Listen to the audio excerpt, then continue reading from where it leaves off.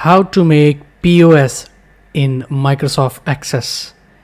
And this is what I'm going to start a new series in Microsoft Access, and I will be talking about how to make POS in Microsoft Access.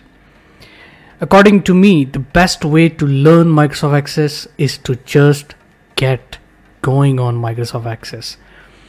I remember when I started learning about Microsoft Access, there was no real world example. I tried my best to find a tutorial or the series of tutorials in which somebody has explained a real world examples. So lack of that convinced me that if I would know the Microsoft Access one day, I would definitely make a sequel of videos about real world applications such as POS systems, inventory management systems, and so on and so forth. And this is what my intentions are with this YouTube channel, and this is what I'm going to do in the future as well.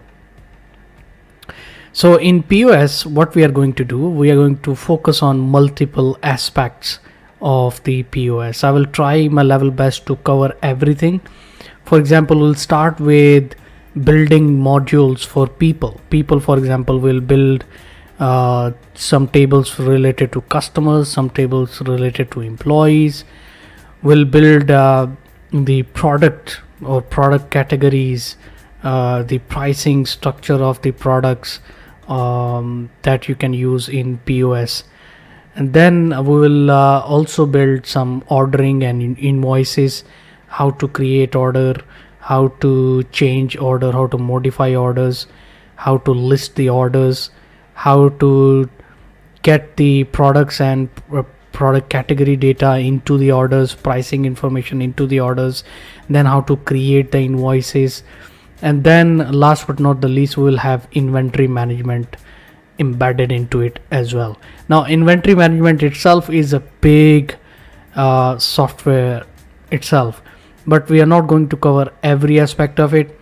I will make sure to cover the basics of it, basics of inventory management, such as purchasing the parts, and then keeping the parts in the stock, and then checking whether the stock is available or not, or when the stock will run out.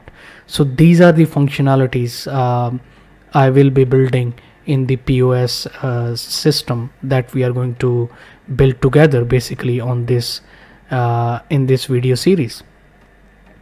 Talking about video series, I will be recording multiple videos. Of course, some videos will be short, some videos will be longer, but I will try to cover every aspect of how to make the POS system in Microsoft Access. So it is going to be multiple series, and I will create a playlist for all of you who are interested. So the playlist itself will call the how to make POS system. So for you it's easy to follow along from video number 1 till the last video. So that is my intention, and my intention is to upload the video on every Wednesday, Thursday and Friday. So these 3 days I'm going to continuously upload the Microsoft Access videos. Before I used to upload only 2 days, in 2 days only. For example, I used to upload on Friday and on Monday. So but apart from Monday, because Monday usually I have soft skill videos uploaded, but on Wednesday, Thursday and Fridays I will upload the Microsoft Access videos, in case if someone is interested to know, in case if someone gets benefit out of these videos, that would be great. So that is what my intentions are. I thought I will convey with you.